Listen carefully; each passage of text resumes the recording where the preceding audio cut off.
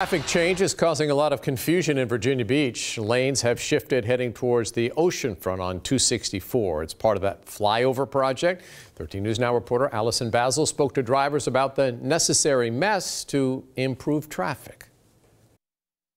Yes, we're just on the other side of the construction zone on I-264 that eastbound drivers say makes their busy commute home even more of a headache than it was before. The new traffic patterns are confusing people. The congestion of Hampton Roads' biggest interchange is growing. The I-64 and I-264 interchange sees its fair share of traffic, but drivers say new lane shifts headed east by TopGolf are complicating their commute even more. Me getting to work, I have to plan an hour in advance to try to accommodate some of that traffic. VDOT shifted lanes 25 feet to the right to make room in the median for construction on a future flyover. But Michael Haig says new and old road markings are unclear. We've seen accidents. We've seen people near misses. VDOT says it has construction teams monitoring traffic flow.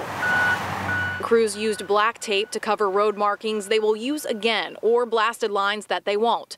VDOT specialist Jordan Ashley Walker says they worked on improving lines Sunday night. As drivers are going through this corridor, that the pavement markings that are now in place for the temporary alignment are more clear. Walker says the shift is only temporary and will return to normal this summer.